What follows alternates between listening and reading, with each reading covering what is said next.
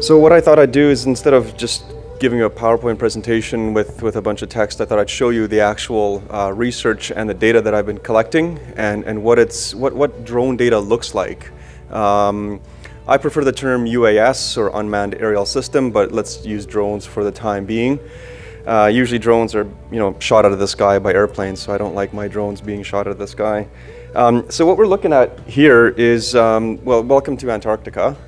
So this is a 3D model that's created by combining a series of overlapping two-dimensional images captured by a drone, and then you mosaic them together, and the software does this magical thing called structure from motion, and where it actually correlates overlapping pixels and extracts three-dimensional information from that based on something called parallax, which we all do. We have two eyeballs, and we're always looking at the world from two slightly different perspectives.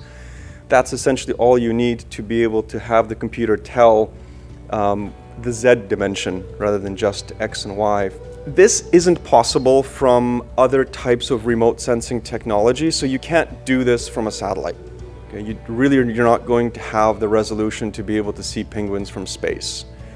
At least not with non-military technology that we have access to. It's hard to do this with aircraft. It's hard to get aircraft to Antarctica, as you can imagine. It's extremely expensive. Drones provide a much more accessible, efficient, and quick way of studying small areas.